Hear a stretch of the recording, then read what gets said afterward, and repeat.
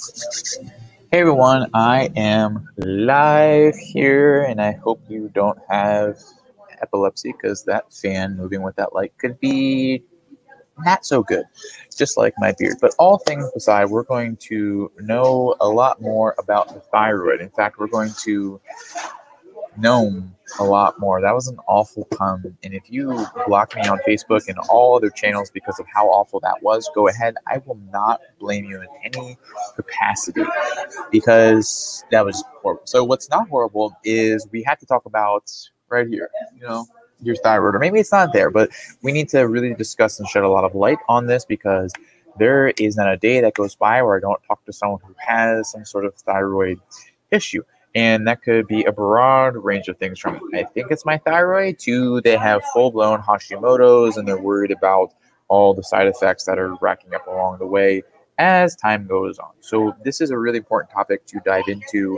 because, if you have a thyroid issue, this is incredibly important to know because if you don't really understand what's going on, you're never going to really able to fix it. And if you think it's a thyroid issue, this will help you sort of guide what you're thinking about in terms of doing for your own management. And of course, if you don't even know what a thyroid is and that you have one and it has multiple lobes, this is a great time for you to understand how it's all involved, whether you have adrenal fatigue, chronic fatigue, sleep issues, and anything and everything in between here. And so really, this is going to be fun. But first things first, and this is actually not a but, this is an and disclaimer, none of this is medical advice. This is all provided for educational purposes only. Do not make any decisions based on what I'm saying here today. Always, always, always talk to your healthcare provider when making any decisions on your health. And I am not your licensed healthcare provider. I'm not. Okay? I'm just a man on the screen here teaching you some wisdom here. So we're going to talk about your thyroid. And the reason that this is so important is because a lot of times people will think this is part of an isolated system, when in reality, it is not in any capacity, all right? And what we need to understand about this is that there's this whole axis of what's going on, and we're going to get into that a little bit more. But the real reason that we have to understand it in the systems approach is that you can always fall into this trap of becoming a thyroid chaser, okay? That means you're trying out all these different supplements. You're on the desiccated thyroid glands, you're on the other sort of thyroid things. You're taking all this iodine, and you're doing all this stuff, which can affect a very, very sensitive part of your system. And that's when you experience a lot of symptoms. That's when you're like, why is my heart beating out of my chest? Why am I, losing weight all of a sudden? Why do I have no appetite? Why am I gaining weight? Because the thyroid is very, very, very small, but it has a big, big effect. And when you're not able to really adjust that part of your physiology with enough sensitivity, that's when things fall apart. That's when you're finding more hair on your pillow or in the shower drain, and when you scratch your hair, more is coming out. And it's just kind of like, what the heck's going on? That's when you're gaining weight, no matter what you eat or how much you exercise, and you feel it every single time you sit down in a chair, and you feel your back fat there up against the sides, or maybe when you try on a pair of jeans and they're not going to fit no matter what you do. And it's just really a defeating point of when you feel like your thyroid or lack of ability to really know what's going on is just, the main obstacle in your way. And despite all the doctors, practitioners, and books that you're reading, you haven't been able to put it all together. That's because you don't have the bigger picture that we're going to talk about right here, right now. And so the sort of systems approach here, let me screen share. All right, here we go. And so we need to understand this is kind of like a bicycle here, all right? And it'll become a little bit more clear in a second what I mean by that. And so your thyroid, we'll just make a little box here, thigh, okay? This has a major role in your body. And I always want you to think of your body's ability to produce energy and do awesome, fun things like a car here. And fun fact, if a EMP, that's an electrical magnetic pulse, and you may be thinking, where the hell is Dylan going with this? Stick with me, my friend. If an electromagnetic pulse were to go up in the atmosphere, either due to a nuclear detonation or something that China was up to, I know this is getting weird, but trust me. what would not work in your life? Obviously, your computer, your laptop, your TVs, but also your car. Why is that? Why would your car not work? That's because all modern cars have electronics in it. These electronics help regulate all the different components here. With that being said, I want you to think of your thyroid as the main electrical regulator of everything that goes on in your body. It's like the computer chip, okay? Now, how does that actually reflect in reality? Because analogies are cool and nice, but if they just are made up and, just like gnomes here. And at the end of this video, if you do tell me in a comment how many times I've shown you that gnome, I will find something here and I will actually mail it to you, okay? Anyway, so what is going on here? So again, we're going to do a little sidebar here, a little mitochondrial sidebar. Mito sidebar. All right, the key electrical component here. Remember, your mitochondria, when it comes down to it, it's just like this assembly line.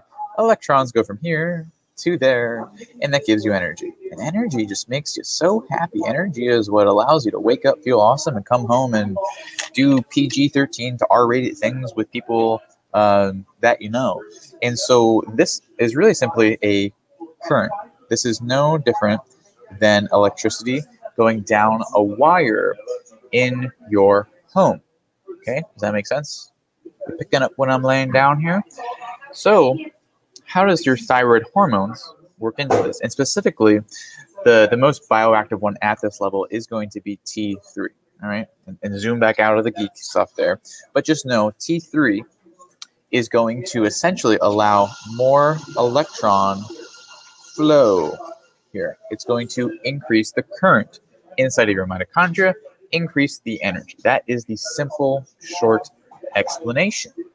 And so if you have too much thyroid hormone, something like Graves' disease, where you're like a cat, hyperthyroid, you're going to be skinny because you're producing a lot of energy. And of course, to produce energy, you're going to need to use fuel in order to do so. And so when you're, have too much thyroid hormone, that's what's going to cause the weight to come off. That's what's going to prevent you from building muscle because you're just burning through everything.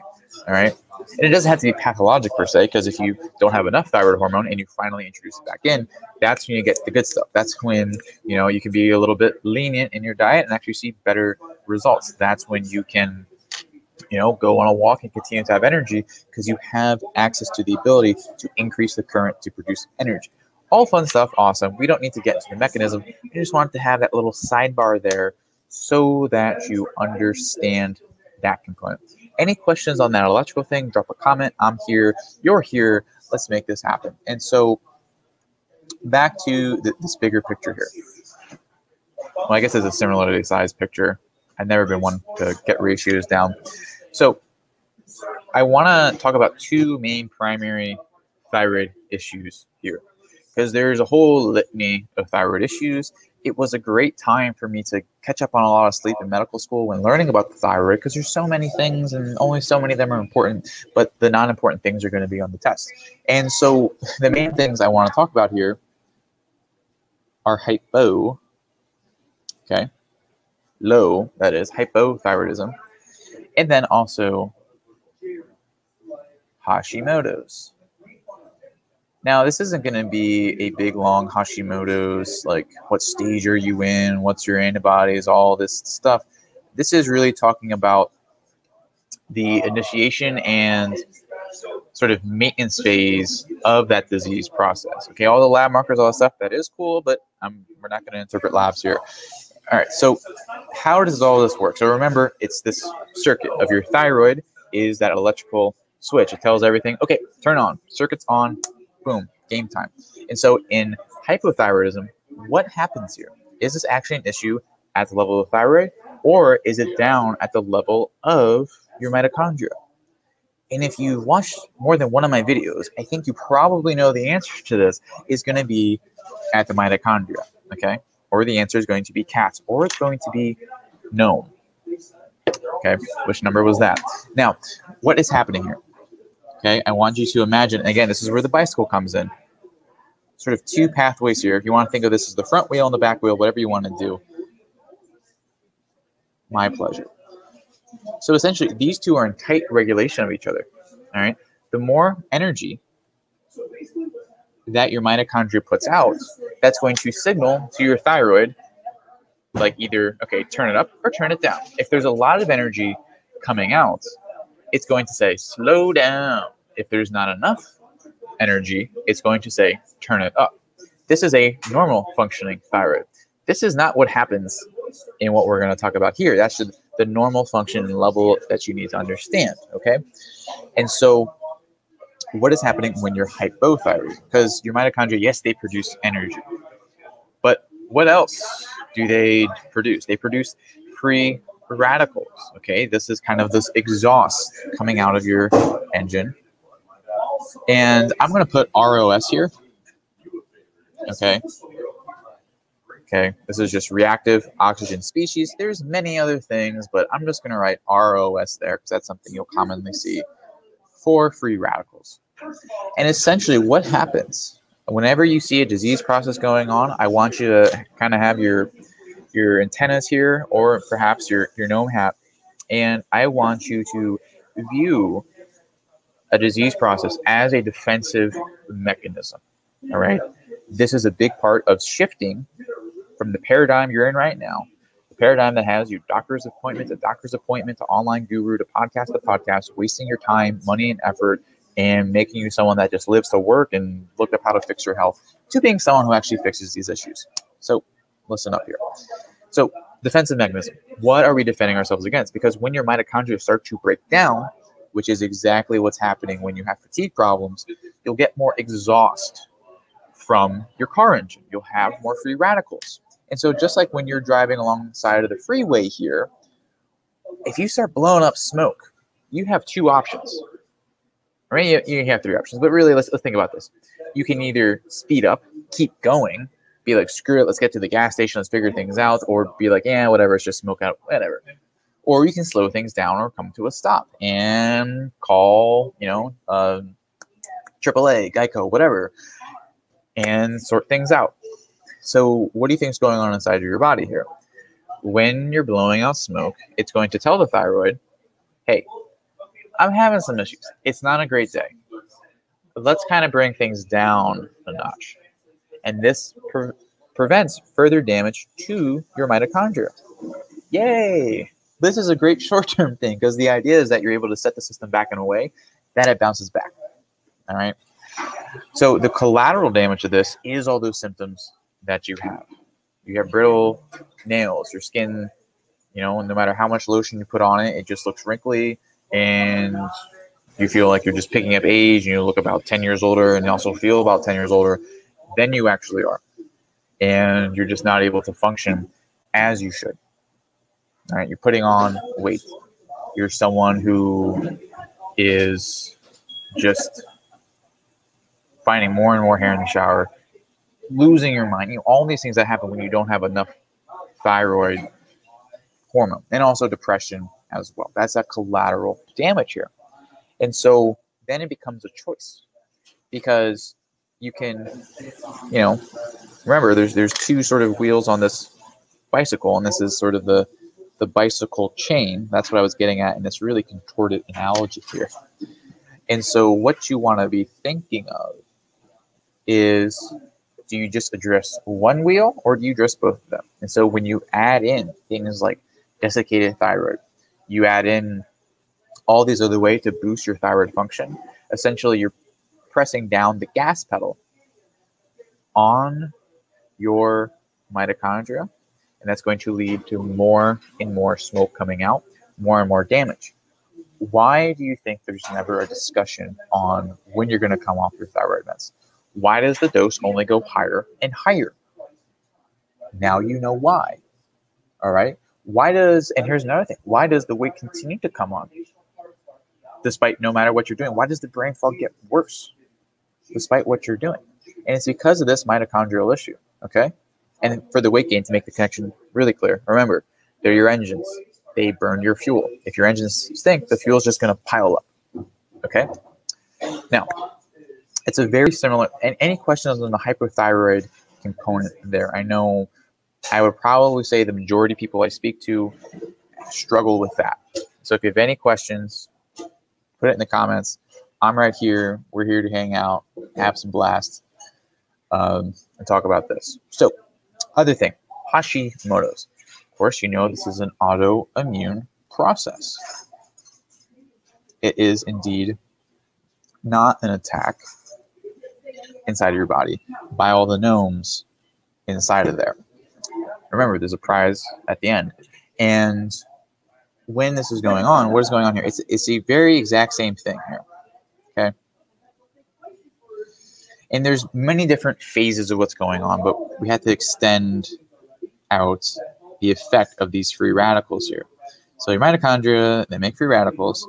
And what do these free radicals do? Do they, become alive? Do they go on vacation to Punta Cana and take pictures and post it on social media? Or do they mess up the place? So you can tell already, they mess up the place. And exactly what they do is they will damage proteins inside your body.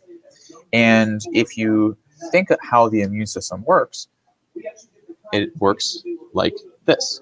You have an immune cell here, and it's looking with its, immune cell glasses or whatever. And, we can make it kind of look like a police officer here. Or now it looks like a grandma. But anyway, your immune grandma. Anyway, it's going to look for proteins. And it's going to be, here's a protein, and this protein, everything looks fine on it, so it's going to be fine. It's a protein. It's a P. Okay, it looks great. But if there's a P over here, like a protein, it looks a little funky. Okay, maybe it has a mustache. Okay, what the heck is that? What is going on here? And the default programming of your immune cells is that this thing is foreign. We must attack, which works out great when the only funky-looking proteins, the only foreign-looking ones, are coming from the outside. Okay? You have an infection. There's foreign-looking proteins. You attack there, bada bing, bada boom, infection destroyed, you're good, everyone's awesome. But if you have proteins inside of your body that are natural there, and then you alter them, and then your immune cells respond to that, now we have a problem. Okay, because then you're creating this autoimmune. That means self-immune reaction. Your immune system is attacking itself. And this is exactly what happens here, because mitochondria, when they're malfunctioning, produce too many free radicals, and then that leads to more, and we'll use the big fancy term here, epitope generation. Okay. You want to get really fancy. If you want to look this up on PubMed later, it is a neo-epitope, new epitope. But epitope is something, it's like the mustache on the P. It's something that is foreign and tells your body that this should not be here, okay? It's just like the snow, all right? This should not be here. And so when we are thinking about this, this is how the immune reaction really kicks off. And this is also what the research has shown, is that you have the ability to produce these neoepitopes by yourself. Okay, and it's, of course, comes back to this mitochondrial dysfunction here. And so when that's going on, it's the same thing. What happens in people with Hashimoto's? All right, they can be high, they can be low, but a lot of times people end up low because the majority of these are made inside of the thyroid. That is attacked, and that's why you have that decrease in function, and that's why Hashimoto's will, many times goes into this hypothyroid picture. And what did we say when you do all the things to boost your thyroid function? You make this problem worse. You can cover it up with all sorts of things, of course. But the thing is, you're never fixing this problem, and you could be, forfeiting more and more thyroid function as time goes on. And so this is why, when I speak to people, yeah, we say fatigue, but what am I going to really say? It's very hard to get across to people. This is all about mitochondrial function and gnomes and free radicals. It's when you have such a fundamental approach, this divergence of these concepts, because this can apply to many other disease processes with, variations, of course. But if you're not at this deep level, that is when you're, stuck on all of these smaller points. This is why when you are like, okay, well, I'm having an autoimmune reaction. Let's go on the autoimmune paleo diet or whatever. Okay, cool. That may help. You may be bringing in epitopes through what you're eating, but what did we say about your body making them? Oh, yeah. That's the main problem. That's what kicked this off in the first place. And of course, if you're someone who's eating, I don't know, cheesecake, hot dogs, and something else kind of gross. And cheesecake's pretty good, but, once a year or so. Then obviously that's going to be its own issue. But that being said, remember, the fuel you put into the engine at best can preserve it. So you need to be thinking about the engine itself in terms of the mitochondria. But of course, then the other thing becomes is that if you boost your mitochondria too much, then you're not fixing any of the issues within the thyroid itself. Does that make sense? Here's any questions here. Okay, and so those are, kind of the main concepts there. And I also want you to think, this really, any autoimmunity thing, this same principle applies here, okay? So it's really important for you to grasp this concept. Lupus, Crohn's disease, ulcerative colitis, many, many things. This free radical picture, critically important. Where your body breaks down is all based on what's going on in your own physiology here. And so I have some questions here before we kind of go further. So I have Jane Hill here, and she says, what about low iodine? This is a good question, and I guess I'll kind of expand on further. When you say not having enough iodine leading to hypothyroidism, if that's the question, let me know, because I think it's either that or it is low iodine making things worse in what we're talking about. Let me know if you're still hanging out with us, kind of clarify that question there. But I will try to answer it right now to the best of my ability. And so when we're talking about the role of iodine, yes, if you have a very iodine deficient diet, you're not getting it in salt, you're not getting it in seafood being one of the most common ones. If you're having that issue, yes, that's when you get those hypothyroidism, or goiters is the more classical thing. But the thing in there is, that's actually very uncommon in today's modern world. And the other sort of issue to this is that when you don't have enough, or when you think it's low iodine and then you add it back in, remember, you're causing that problem again. Because, okay, here we go. We got a clarification. Low urine iodine lab results. So I love this because this brings up a cooler point here. So I'll just leave this up. I'll hover myself right over Jane here. And so essentially what goes on is I'll answer kind of my line of thought, and then I'll get into this one here. And so again, when you add iodine into the system like that, it could cause that overdrive in the mitochondria and cause things to go into this other sort of overdrive state, more free radicals. The other part of that is when you flood the system with iodine on either a consistent basis or every now and then, your body will actually become more resistant to the uptake of it. Okay, so that's why using things like that, very, very tricky. The other component to that I was going with that is iodine is a very strong antioxidant, right? And so remember, your body communicates with these free radicals. And so if you're adding that in like that on a daily basis, it's going to blunt that system of communication and prevent you from being able to rebound into health as quickly as possible. And I know it's a lot of hand motions, but I'm just so excited about it. I swear I don't have hyperthyroidism. All right, and then the point here is the low urine iodine lab results and the role in fatigue. And so this is an interesting one because with urine iodine, remember, it's always about knowing how much is in the functional compartment. And the matchup between urine and inside fat-soluble tissues, because remember, urine is water-soluble, your thyroid and nerves, like I talked about, they're fat-soluble. And so they don't really reflect one another there.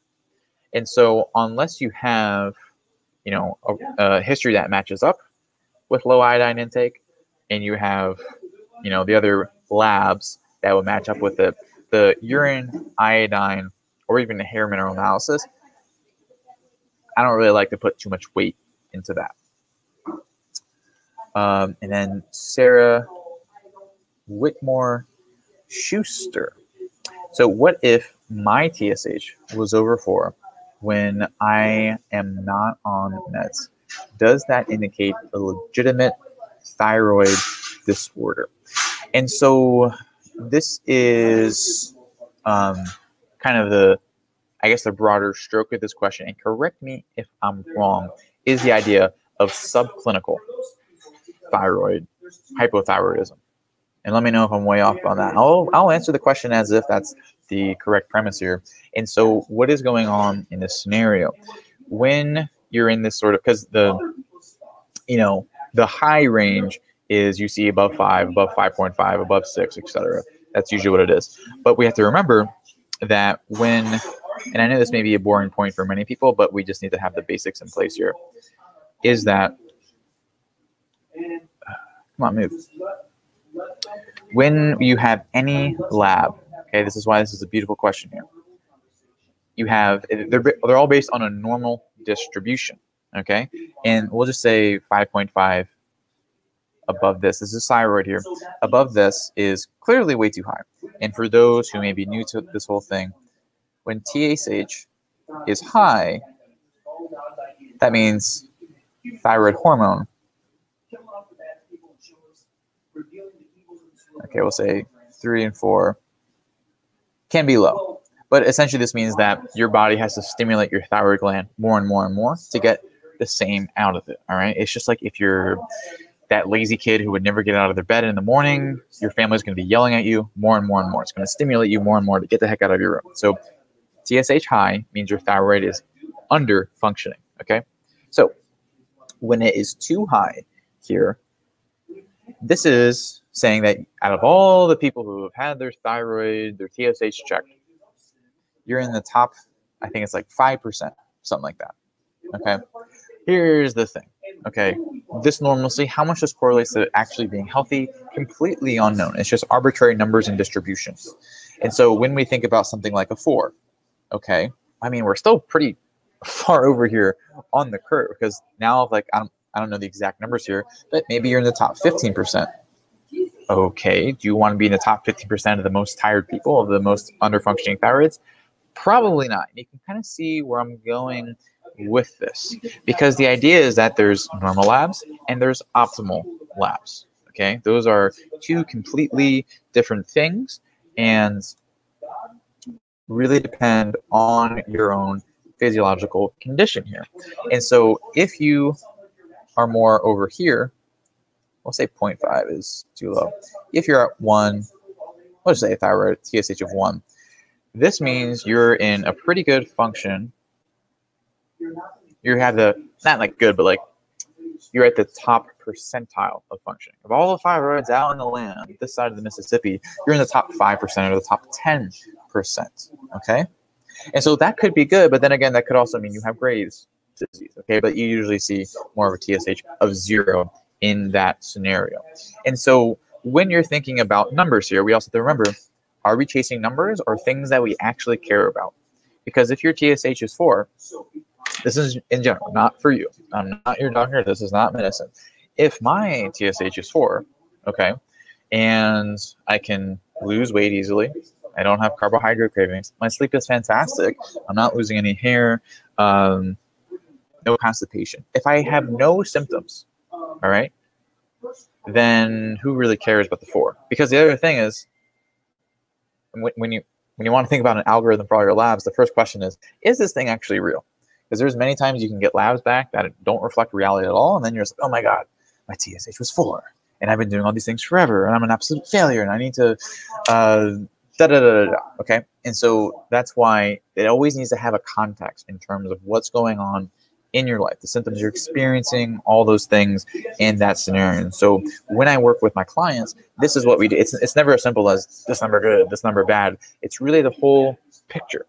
But even then, it is all about learning. Okay, here we go. Here's some follow-up. It develops further. Sarah is asking because she's had severe health issues. Okay, so one, thank you for being here, and glad that it looks like it's in the past tense, so good to have those severe health issues in the past. And then when are TSH was for? So this is what I was talking about with the context here, all right? If I didn't know that, it's really hard to say, but here, number matches up with symptoms. Okay, this is an area of investigation. That's what I want y'all to think about here. Okay, so it continues, seemed to get better when I went on thyroid meds. Awesome. So had an issue, did something, saw a change in her symptoms. Perfect. Seemed to get better on thyroid meds, but now I'm experiencing worsening problems despite being on increasing doses, like I was saying. There you go. Because remember, what did I say about the whole, we're only fixing one part of the sort of bicycle here, okay? You're on the thyroid side, but you're not so much on the mitochondria side, okay? And I know this is a really weird motion with my hand, so I'll stop it. But that is, exactly what happens. Because another thing here is when you're on a medication like that, you're not having the natural ebb and flow that you should in your thyroid hormone, and then things get dysregulated from there. That is why, medications, yes, they can help you a ton, but the long-term ramifications, okay, that kid from Home Alone, that's how you should be feeling at times, because your body is not as simple as, a recipe where you add a little bit here, a little bit there. It's not like a Rubik's Cube either, okay? There's a lot of different parts, and it shouldn't take you 3 years to fix a Rubik's Cube, and it shouldn't take you 3 years to fix your thyroid issues, or even 3 months, all right? And so this is why it's so critically important, as, we've talked about with Jane and Sarah here, and that's why it's just critically important to really know all the system components that are going on. And this is just a part of it, because when we were talking about the mitochondria inside of your thyroid gland and elsewhere, it breaks down in so many different areas, because you got to know what's going on in the gut, what's going on in your adrenals. It's really all connected. And if you're just on that thyroid myopia, then you're going to miss the bigger picture, and you're going to continue to do so. And that's when you continue to deteriorate. And that's why I'm always here to help you get that clarity on these lives, and also on our breakthrough calls, where we really work through what are your symptoms. When is the brain fog the worst? When do you feel like no matter what you do, you feel like you just want to cry and lay in bed and just do nothing, right after changing your thyroid medications? How awful is your sleep? How many times are you waking up? How dysfunctional are you still able to do your job? These are all things that we really need to, get into and really assess here, because just like we were talking about, we can have numbers all day, but if we're not able to correlate with what they mean in the real world, then we're not able to really get down deep into that system. And that's what I want to help you do. And that's why we have these breakthrough calls. And they're really fun. We talk about what's going on and where you want to go and how we can connect those two. And if we're a fit, we'll talk about what that can look like. But if I feel anytime someone or something else is going to help you way, way better, then I'll steer you in that direction, because this is all about you. All right. Your thyroid issues, your fatigue issues, bigger, more systemic issue than you think. And that's why you need that level of help. And so go ahead, go to the link below there, and optimalcircadianhealth.com/talk. Grab a time, fill out a form, and we got some more questions here. All right, so I'm going to mispronounce your name. So both of them, can I just call you S? I'll call you S. So what happened to the thyroid after thyrotoxicosis? Can the thyroid go back to normal after the hypophase? Or must we go on medication for life? So this depends on, I'll just speak generally, because again, I can't speak to your specific scenario. So this question to me is, when there's a thyrotoxicosis, how does that play out long term? So it really depends on how much thyroid tissue is left, okay? And, the other thing you want to think about is that even if there's not enough left, your body can sensitize to a lower amount of thyroid hormone, okay? And, there's other things involved there, but so it depends on how much is left, because these thyrotoxicosis events can cause a significant amount of damage, and, some people will lose a huge, huge amount. That being said, you can make that recovery back. Because if you have enough of the thyroid still there, then it's really about focusing in on the mitochondria, which you can replace and optimize in, very short amount of time, 2 to 4 months, depending on what's going on in your life. And then that's when you can kind of bring that back to normal. But again, remember, the hypophase is a protective mechanism here, because if it were to go back into a normal mode, that's going to make things even worse throughout the system. Okay? It's a really important point. That's a really good question. And if anyone has any other questions, this was a lovely time with some great questions there. So again, to help you figure out the bigger questions, what's going on? Where do I want to go? How can I fix it? How many times was the gnome here? You want to go to optimalcircadianhealth.com/gnome, talk, and book your time there, okay? And again, if anyone knows how many times the gnome was there, I'll send you something special, okay? All right, with that, everyone, hope you enjoyed that. Hope you learned something, and I hope to see your name pop up on the calendar. And we have another question come in. Jane Hill at the last moment. I've heard you say before that your cells leak light with fatigue. What does that mean? This is like a big question. This is like when Molly asked me, like, what do you love about me? So the answer to this is that I'm going to need a whiteboard for this. This is what that means. This could be a whole nother live here. Okay, let me just put this here. Okay.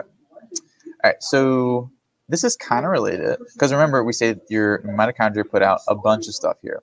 And anytime there's a reaction here, okay, let's think about this. You have a fire, right? You have a fire, okay? And you add fuel, and you take a match, put it in there, and you add oxygen as well, and then you get this big amount of energy that comes out, okay? Energy. But what is that energy? It is light energy. It's infrared, red, all the things you see. If it's really, really hot, it'll be blue. And your cell's job is to be structured in a way such that it is able to keep all that energy in. It's just like if you had a stove, you want to keep all the heat in. And so when that heat escapes, that means one of two things. One, your cells are not set up in the proper structure. They don't have the proper proteins, the proper water, etc., such that it captures all of that light. Thus, if they're not healthy, they will leak light, okay? And then the other component to this is that your cells can be set up perfectly for certain wavelengths of light, 320, 400, 850, all this stuff. But the thing is, if your flame here is putting out the different frequencies than what is expected, then it's just going to go right through, okay?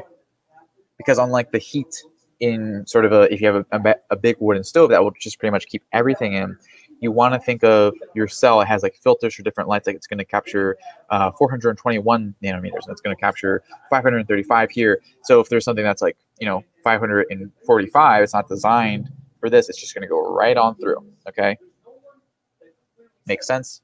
Clear as mud. Okay. All right then. So with that, hope you guys see you on the calendar there. optimalcircadianhealth.com/talk. Thank you for such a fun thyroid time. Any other questions, I'll get through the comments later, and see you around.